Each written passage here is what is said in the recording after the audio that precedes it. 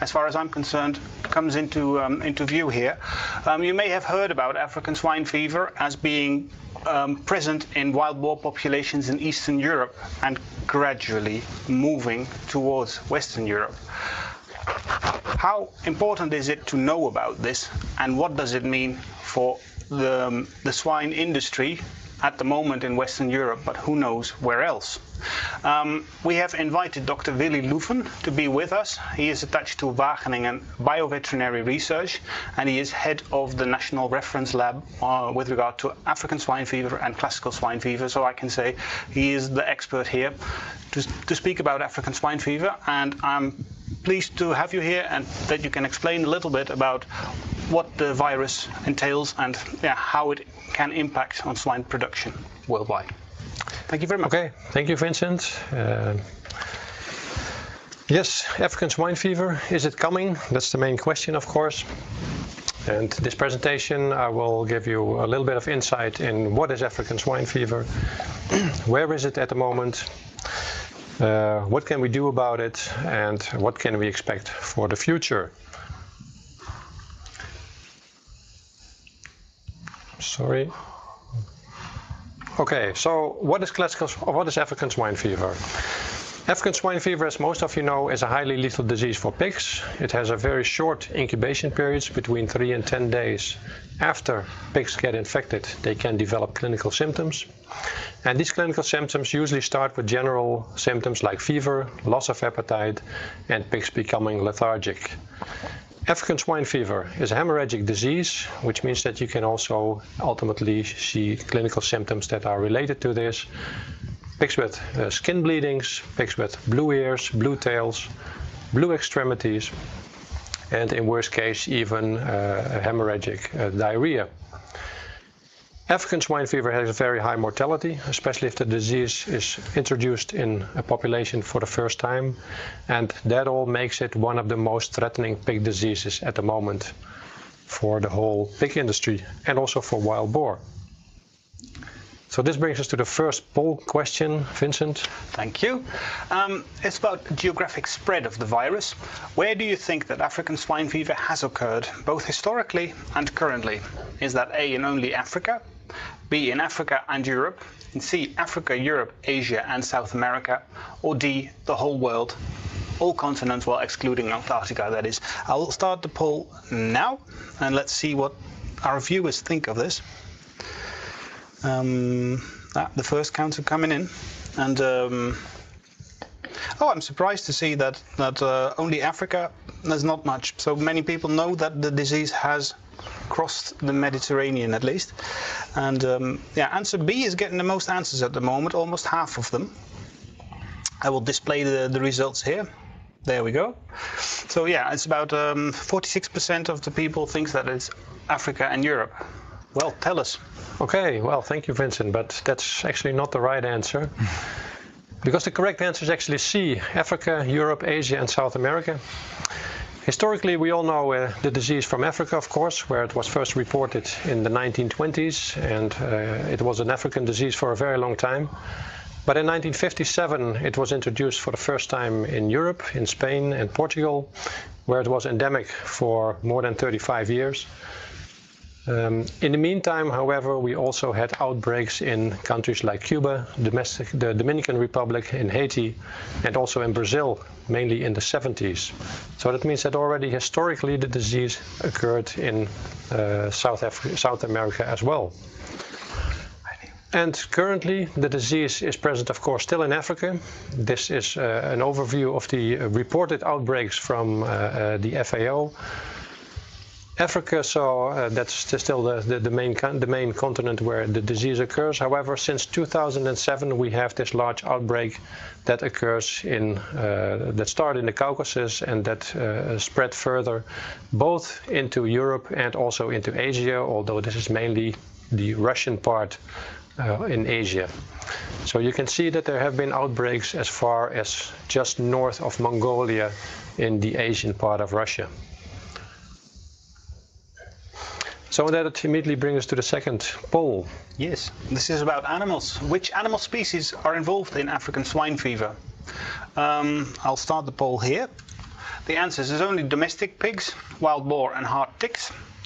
Is that warthogs, domestic pigs, wild boar, soft ticks and bush pigs? Is that domestic pigs, wild boar, warthogs, some rodents? And the last one is all suids, some rodents, soft ticks and stable fly.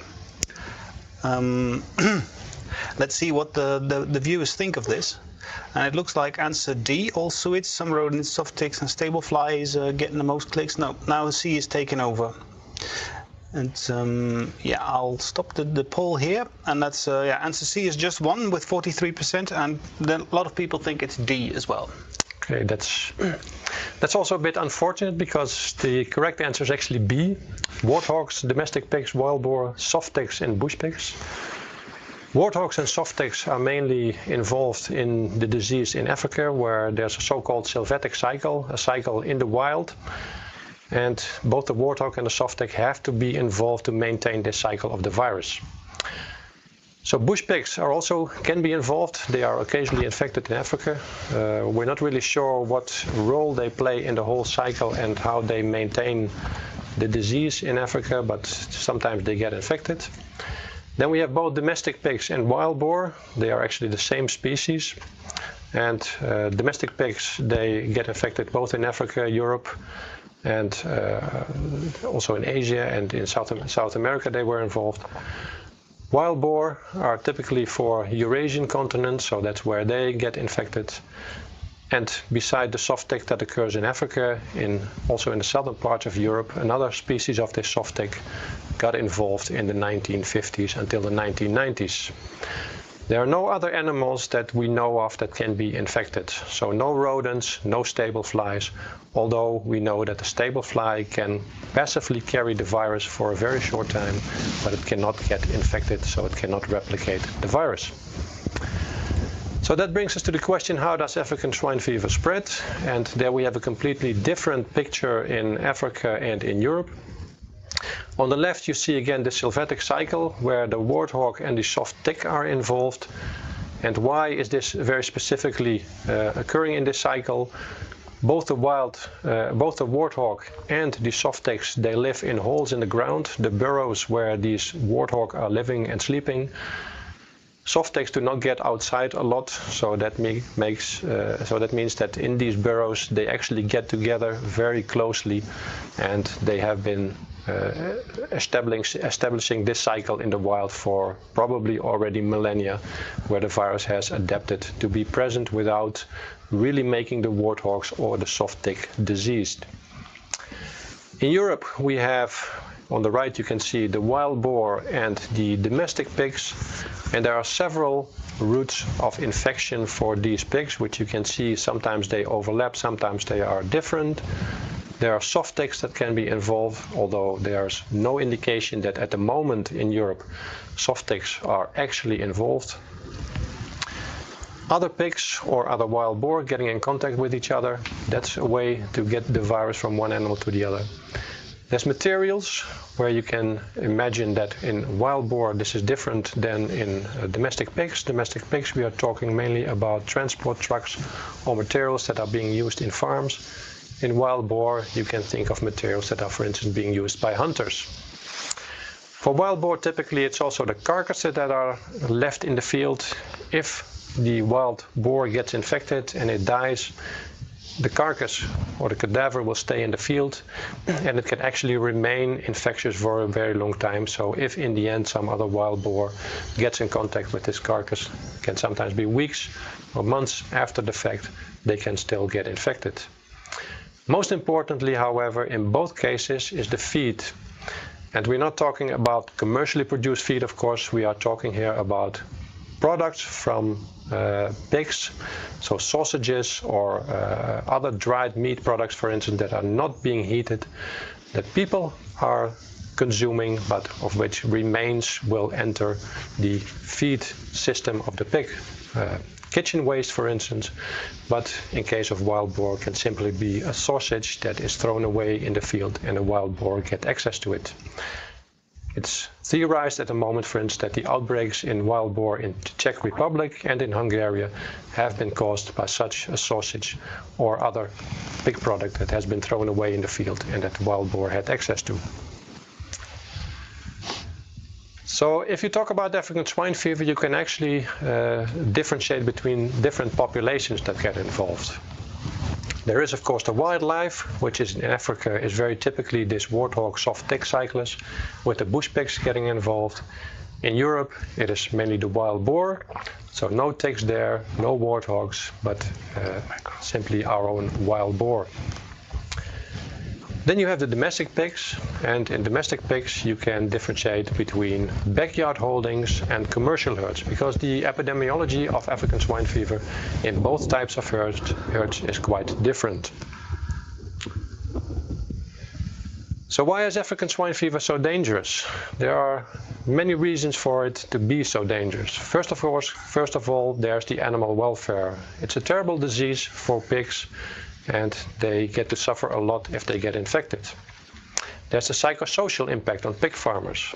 If you have a large herd that you have developed over the years into a nice breeding herd, and all of a sudden you are being culled because of African swine fever, that has a huge impact.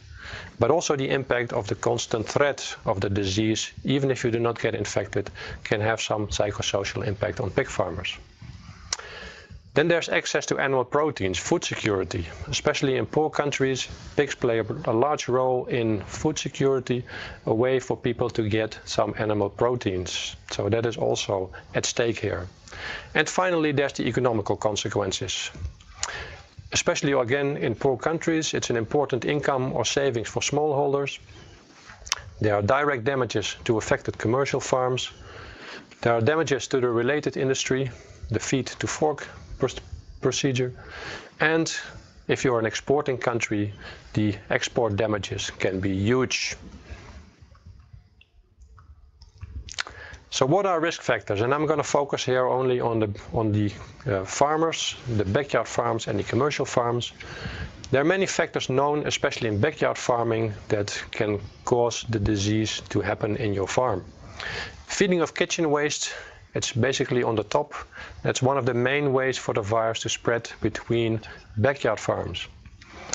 Not only because those farms are feeding the kitchen waste, but also because in these kind of farms, the virus has a high chance to enter the food chain and to get pig products on the market that contain the virus. Then there's free ranging of pigs. In these backyard farms, there's often that they can free range scavengers. They go out and find their own food. There's the possible contact with wild boar. There's direct contact between pigs from different farms, for instance by moving a boar around. And basically this all relates to the low biosecurity in this type of farms. So that's an important way how this virus can spread between these farms. On the other hand, we have the commercial farms, and we see in practice that commercial farms often get less often infected with African swine fever. If it gets into the farm, this is often related to gaps in the biosecurity. Although we often do not know the exact route of introduction, it has to be some way that it enters through some hole in the biosecurity and gets on the farm where it infects the pig. So what can we do? And in backyard farms you can say, well, we can deal with all these known risk factors. And while that is true, the big problem there is that it interferes with the fundamentals of backyard farming. If you cannot feed your pig your kitchen waste, if you cannot have them scavenging around to get additional food, if you cannot move the boar around and each farmer has to have its own boar, it doesn't become economically feasible for a backyard holding to exist. So we definitely need to do more research into what kind of social factors are involved here and how can we interfere in such a way that these farms can exist and still do not play a role in the spread of African swine fever. But commercial farms, it's actually much easier. There we can, of course, maintain a high biosecurity. Most farms are really into having a high biosecurity already. Of course, the first rule is not to feed kitchen waste. It's actually forbidden in Europe to do so. And there's also not much reason to feed kitchen waste in large commercial farms. So that is not a very common practice already. But beware that also if you have visitors or if you have personnel and they bring their own lunches, beware that this does not end up with your pigs. So keep the food and the food products out of the pig stables. So, and that brings us to our final poll. Vincent. Thank you very much. We'll start the poll in. This is about the future of African swine fever in Europe. Some of you may have read a recent interview we published, but if you haven't, give us your opinion. What do you think? What will happen with African swine fever in Europe in the near future? Will it spread all over Europe, both on wild boar and on farms? Will it remain in the current area with occasional outbreaks elsewhere? Will it be eradicated, but it may take several decades, or will it be eradicated between 5 and 10 years? Let's have a look at the results that are coming in. And the first and the second answer, A and B, they are in the lead and both getting about as many votes here. I think B is the winner. With it will remain in the current area with occasional outbreaks elsewhere. What is your opinion on that? Okay, thank you, Vincent. Well, of course, this was a question with no correct answer. Maybe in 40 years we will know. So what do we know? We know that it's endemic in wild boar at the moment. And we also know that there's no efficacious eradication strategy available in these wild boar. So that means the infected areas have been increasing, especially in the Baltic states and in Poland, where there are a lot of wild boar. And it's, well, until now, it seems almost impossible to control the virus in such a situation. It's also a disease that's very hard to combat in backyard holdings, especially when the virus enters the food chain. Food products, they can remain infectious for several weeks or even months, especially if the food is also frozen. But if it's about dried meat, you can expect that even weeks or months after the original outbreak, the virus could somewhere enter a new pig and it could all start all over again. We have seen localized outbreaks in the Czech Republic and Hungary. They may definitely occur more often, especially when the virus spreads very much in Eastern Europe in backyards and wild boar. And we've seen in these single outbreaks that an immediate action is at least what is required. So far, the Czech Republic seems to have the virus relatively well under control. We still have to wait and see what actually happens there. And now it's up to Hungary to show that also there they can take the necessary measures to keep the virus contained to a very small area and eradicate it from there.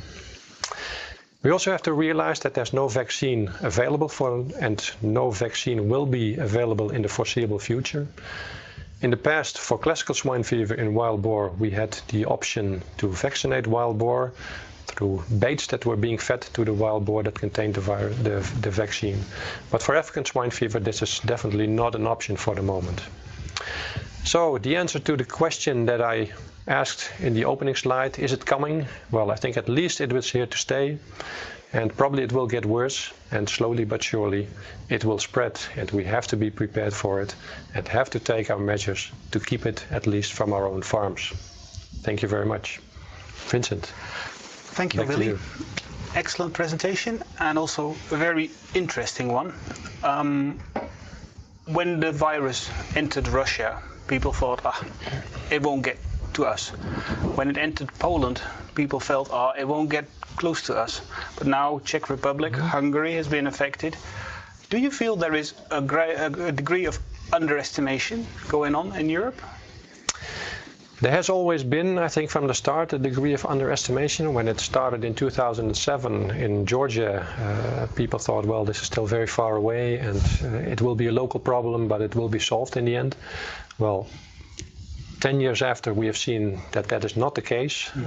I think that now everybody realizes that this is a real threat, not just for the region that is already infected or that is very near the region that is already infected, but probably for the whole of Western Europe, if only that these incidental outbreaks like in the Czech Republic and Hungary could also occur in other countries.